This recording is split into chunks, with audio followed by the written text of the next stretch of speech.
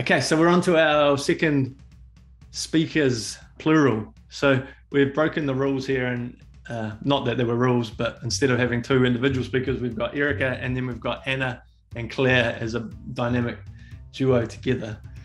And so Anna and Claire have joined the Pro Elephant Rider program a few months ago, and they're going through the ECD certified consultant training. And Anna, I think you became an elephant rider in May in 2020. So quite early on. Does that sound about right? Yeah. And then Claire later in the year in December. So I'm assuming, Anna, you raved about it and Claire was like, I need to get in on this as well. Oh, and she likes to follow my lead, Jeremy, don't you know? There we go. Yeah. And so Anna and Claire work at Goodstart. You've seen the profile, and I invited them both to share together because they're going through the program together. And I've been blown away by the work they're doing in the space of early child care and helping the people who care for small people as well. And so I'm really looking forward to hearing your stories. So Anna and Claire, the meetup is yours. Awesome. I'm still fangirling over Erica, if I'm really honest.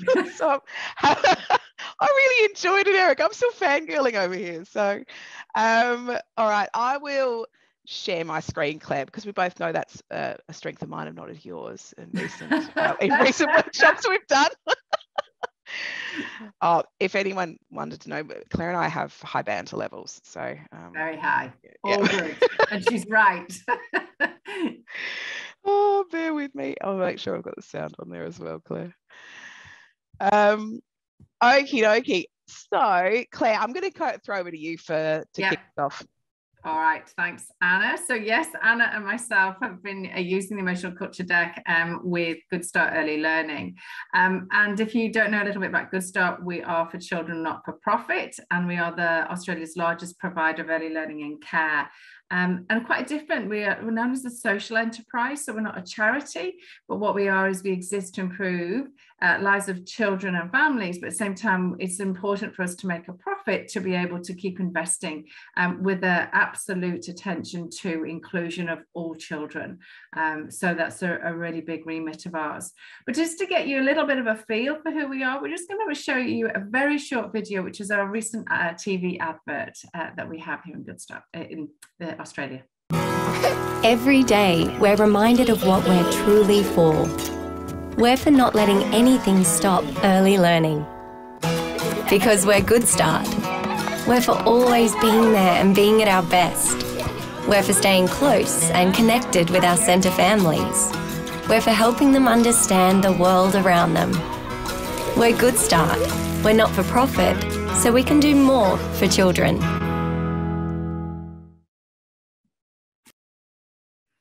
And so just to give a bit of a feeling for the size that we have, our footprint, as you can see in Australia, is quite large. We do have currently 664 centres. We support 670 children with alongside 56,800 families. And that relationship between children and families is integral to the way that we work together. And our Goodstarters, our people team, we've got over 15,000. And you can see a bit of an idea of the split across the organisation. Queensland, it isn't a Queensland-based organisation, and it has got the biggest footprint there, but you can see there's also some real size in our other states as well. And that one, who we've worked with. So we've been having a play with centre teams around our Emotional Culture Deck. We've also been rather playful with our Goodstart Leadership Team, who are our senior leaders in the organisation, and also our centre support teams. And I think one of the things that we've really worked on is that we talk very much about being playful with children, and that's how they learn, and actually using the Emotional Culture Deck as a way for being playful to talk about emotions. If it's okay to talk with children about emotions, enabling them to label emotions, it's important that we also do it as adults. So I'm going to throw this back to Anna. Yeah, so we thought we'd actually just talk through two examples of how we've used the ECD and share from that. So the first one we're going to share of how we've used it with one centre team. So we've worked with a team in Evanston Park in South Australia. And if you're not familiar with South Australia or the particular area of Evanston Park is in a very low socioeconomic area. So we do ensure a lot of our centres are actually positioned in those low socioeconomic areas, so we can actually best support the children based in that area who are often experiencing maybe high levels of trauma, come from different family backgrounds, and so they have the best start of life alongside obviously all kids in Australia. So Emerson Park, low socioeconomic area, and we have, as an organisation, a load of tools to support our educators with supporting those children from those backgrounds. We don't actually, if we historically look at our portfolio, have the same amount of tools to support the educators, because the people that are in this centre, working in this centre and other low socioeconomic centres, are coming from the same background as well. So we need to actually sometimes pivot and work differently with the teams that maybe need a bit more support. And I had the centre director from this centre reached out to me, and this is a while ago, but, you know, really aware that her team needed more support. And in her words, her ideal goal was to create a really safe space. So when their team members came to work, they could leave their home life at the door, but actually come into a safe space. And when I went on to work with this team, that made more sense. You know, we had, you know, educators coming in that were in abusive relationships. We had educators coming in and their partners were, some partners were in jail, some partners were actually had serious diseases. So there was a lot going on in this team, and she wanted to create this really safe sanctuary space for her team, as for the children in the centre as well. So really obviously wanted to work on how they felt coming into work. So it was kind of a fantastic opportunity to work with the ECD and with this centre. So how we went about it is over the space of 3 evening team meetings, we mapped out how the team want to feel at work. So first off, obviously looking at their desired feelings, and then understanding their undesired feelings as well. And so we did this obviously work with the team. I always made sure after every workshop we did with them, I created a visual for these guys to work with, you know, because it's not a virtual space. Our centres aren't virtual spaces. Everyone is physically there. And so the use of these kind of tools is still very much needed in our centres, as it's a face-to-face environment and very tactile. So we decided that the team defined how they want to feel and how they will not want to feel, and then obviously went on to make commitments to each other. But the gold didn't happen in these sessions. I mean, there was a lot of, it was very raw. I was quite taken aback by how the process and the emotions that were coming to the surface from the team and the bonding that happened in these sessions. But the gold didn't happen in the workshop itself. It's actually what happened outside.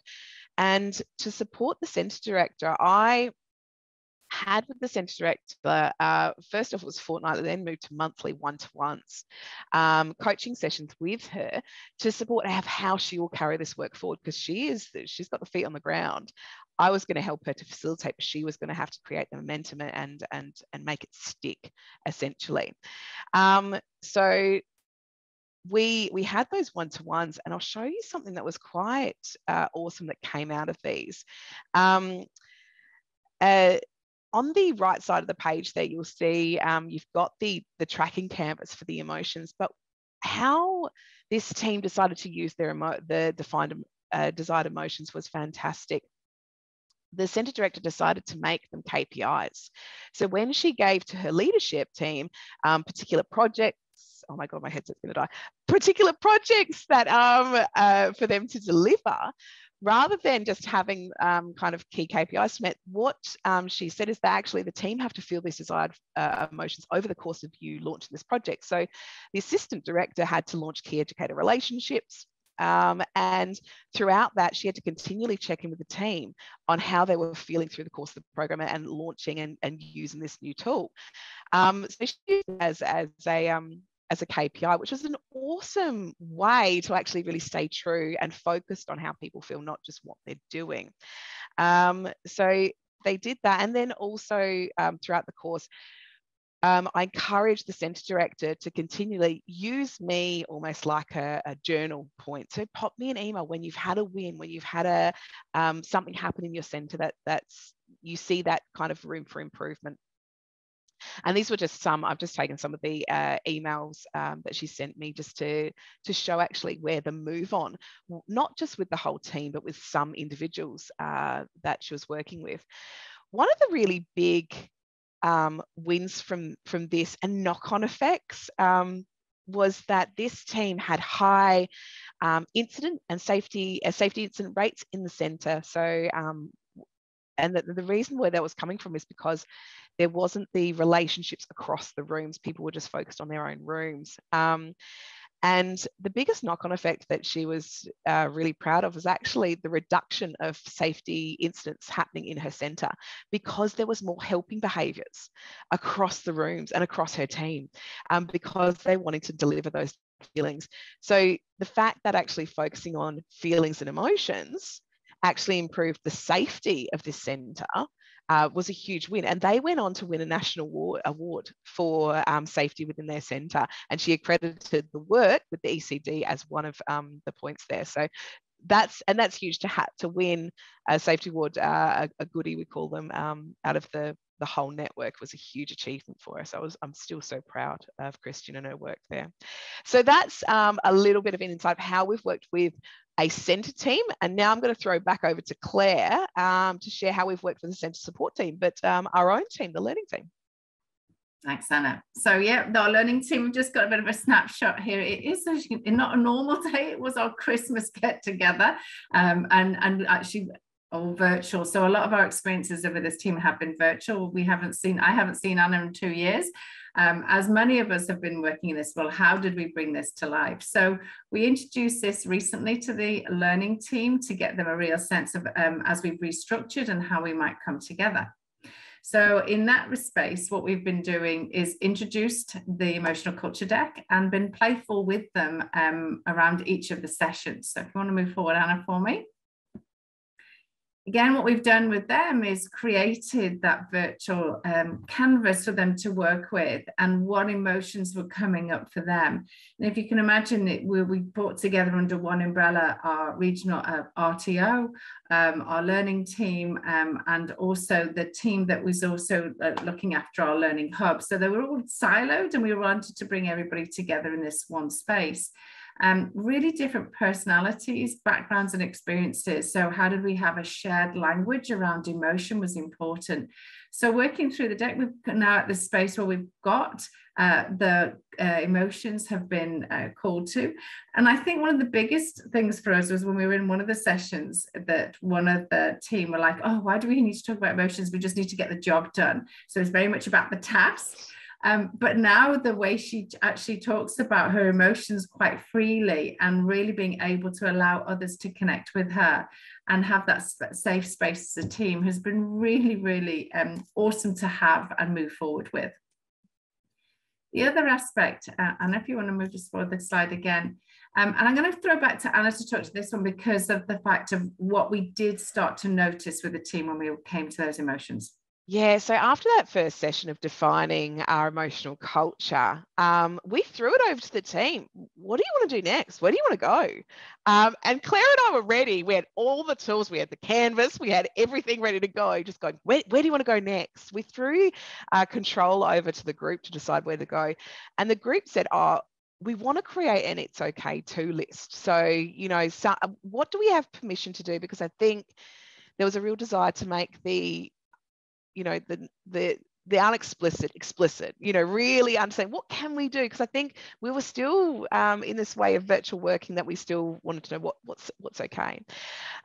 So then we jumped into a session and we go, okay, so to feel our 5 desired feelings, what is it okay to do? And we ran this session. This was another hour session. But at the end of the session, when Claire and I were reviewing what the team put forward, we were kind of going, oh, we didn't feel that was a real it's okay to list, because some of the points put on that list were like, well, that's an essential. You need to do that every day. It's not okay to do it. You have to do it. So we then in the interim had a one-to-one with Jeremy. It was very well timed. And then we went back to the group And we restructured the activity. So essentially we had all the notes from the previous one, and we said, okay, with all your notes you've created, we want you to drag them to one of 3 columns. We need to. So these are necessary to fill our desired behaviours. We have to do them on a regular basis. They might require conscious thought or practice to deliver. They're absolutely non-negotiables. Or do you want to drag your comments to we should? These are good behaviours that will improve the quality of our team. We may naturally already be doing these, or they may be easy to do. Or does it sit in the third box of we've got permission to? So these are things we've got permission to do as and when needed to feel our desired feelings. These are not done all the time, but can be done in our own individual discretion and have the full understanding and support of the team. So we briefed them again, and they went back to all of their post-it notes, or virtual post-it notes they did, and dragged them around and repositioned them. And we ended up with, they've only got 4 here, but 5, slides to actually show, to feel supported, we need to do this, but it's okay to do this. To feel courageous, we need to do this, but it's okay to do this. So we only did this work, not last week, the week before. So we're going to pull them into a much prettier visual for the team to share back. But these are going to be our kind of guardrails of behaviours, really, of what we need to be doing, and it's okay to be doing in order to feel our desired behaviour. So it's the first time we did this kind of activity as well. Claire and I are big at playing. So we do it in every aspect of our work. So we don't mind jumping in and trying something that's a bit rough and ready. We'll give it a go and then we'll refine it. But what I really loved, and I shared this with the breakout room just before, is that I was a bit hesitant going back to do the same activity because I thought maybe the group would be a bit, oh, we've done this already, I'm busy, let's move on. But the response from the group was fantastic. They really appreciated that this work isn't being rushed over, and they enjoyed it. I remember the comments after the session, Claire, it was just, a lot of people just absolutely loved nailing what is okay and what should be done and getting everyone on the same page. And then from that point, I'll throw it back over to you, Claire. Yeah, the other bit that we've integrated this with is our team culture canvas. As a new team coming together, we wanted to really define what are the aspects, and we've drawn on Gustav Rossetti's work of the fearless culture and the team culture canvas. But there was one bit was like, well, how do we connect the emotional culture deck and not see this as something separate too, but actually integral part of our team culture? And so we've actually adjusted it and been playful and said, actually, one component, and it is really about our rituals, is connecting to emotions.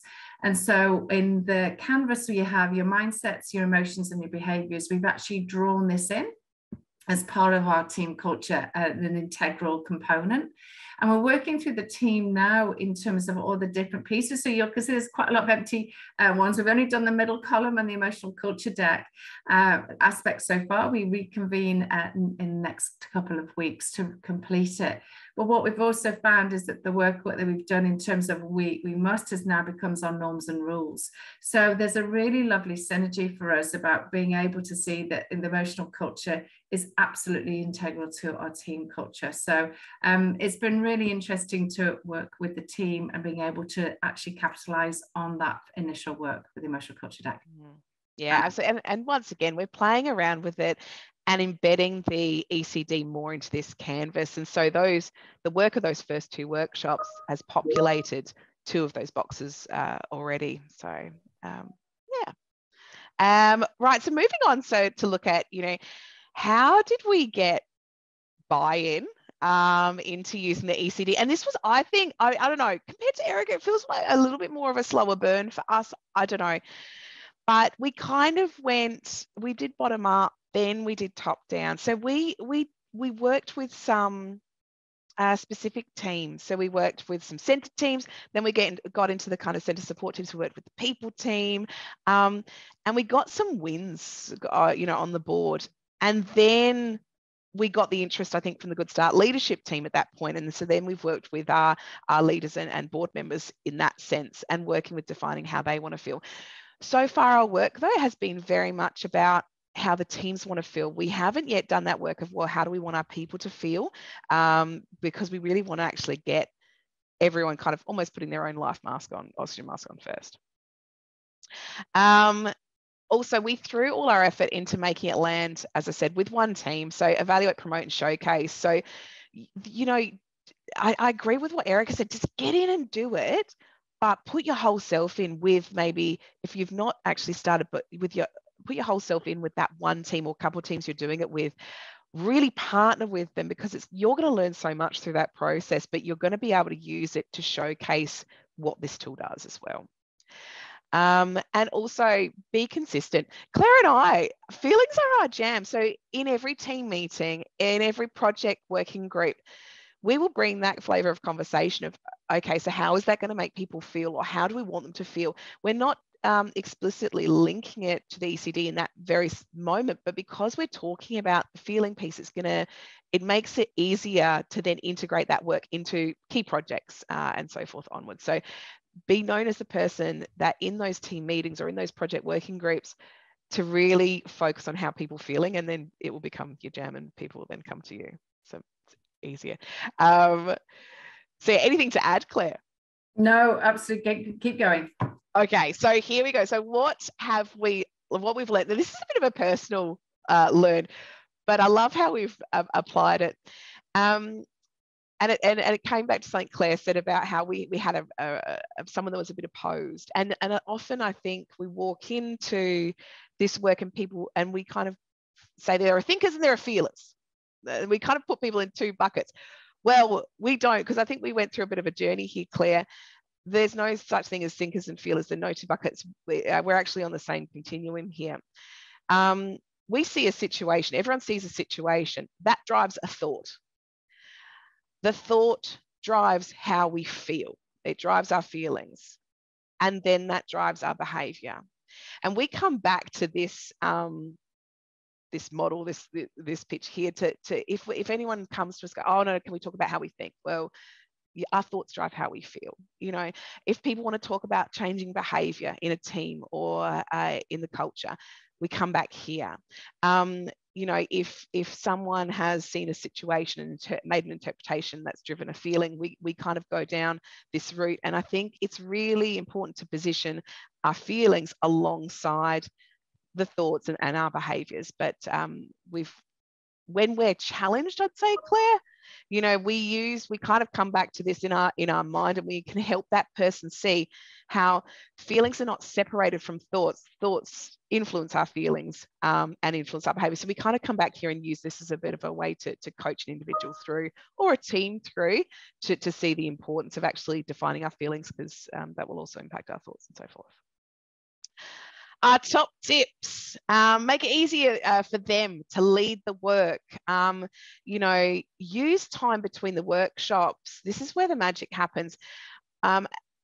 We spend more time focusing on this space in between a workshop than we do the workshop itself, I would say, Claire, because we're not the boots on the ground with their teams. The team leader is. So how can we support that leader in making this a success? Do we do one-to-ones with them in the interim? What are we getting the team to do between the workshops that we've got planned out for them? I mean, as an example, for every workshop we facilitate, when they define their feelings, we then in the week or 2 week that separates to the next workshop, we separate those feelings out, put them in pairs and go, right, give us context, define what does that feeling mean to you as a team. When they send it back to us, that's how we create that pretty poster that we then give them. So they do that work between it, and it keeps them warm or simmering on the topic. It's not something that kind of is dropped and then picked up straight again in the next workshop. Look at how you can bring emotions into your existing programs of work. So Claire and I have now been revisiting a lot of our other leadership programs and so forth, and actually looking, well, how do we bring this into that work? So we are bringing those emotional temperature checks in at the start of every workshop. When we're designing a program, Claire and I up front decide, and you know, how do we want our learners to feel over this, and make sure we're hitting on it. And it's even brought into our evaluation and our surveys as well, of how did this make you feel, so we can really compare. And this is a good one. Don't have a set plan of where to go next. We love going into a session, we define the emotions and desired feelings, but then we go, right, well, where do you want to go next? What do you want to do? Because every team is going to say something different. have all of your tools ready. We use a mentee to do the survey with the team, and then go with them. Go where they want to, where needs most focus. It is a bit like nervy, I think, being on the end of the facilitator, because you're like, oh, where are they going to go? But it's quite fun because you're obviously going where they need to go. So don't always have a set plan. And that is it. And I have no idea about timing, Jeremy. So it did not matter. It was good. yeah. It did not matter that well. I've been obviously working with you both for the last couple of months at a one-to-one level, and there's some stuff in there that I didn't know that has blown my mind. So I hope everybody else's mind is fizzing there. I've got a new saying as well: make feelings your jam. Make feelings your jam. I think we should all adopt that at some level. That's spectacular. I'm not sure if that's an Aussie thing or a British thing, Claire. But we'll go with both. A hybrid of that. I hadn't known about, well, I love your little poster there. Although I'm on a crusade against posters, I love those posters because they're beautifully designed. But the emotional culture commitment, that is a really beautiful thought. A really, really, really beautiful thought. So thank you for sharing that. My mind blown. I love that you are using it, or your teams are using it, when you're going through the launch of a new program and using them as KPIs. That's really special, I think. So bringing leaders together to say, if we're launching this new program, what are the emotion KPIs we want people to feel like that? That's stunning. That's really, really stunning. And the last two things I've taken from that, like the don't have a set plan piece, that might scare the bejesus out of people when you hear that. Maybe it's certainly my anxiety raises a little bit, but I think there's such a great rule. There's such a great rule in that, because the more you practice this game, like you both have been practicing your craft of this game a lot, so you're building the confidence to not have a set plan, but it allows you to do that thing, which is giving teams the autonomy to pick where they want to go next. And that is the holy grail. If you can get teams to go, yeah, I think we should be doing this next, then they're 1,000 times more likely to buy into it. Yeah. So having the confidence and the bravery and the courage to go, yeah, you guys decide where we go next. Like that is just, that's stunning. And it comes off in your playfulness and trying new things. So I think amazing. Yeah, absolutely amazing.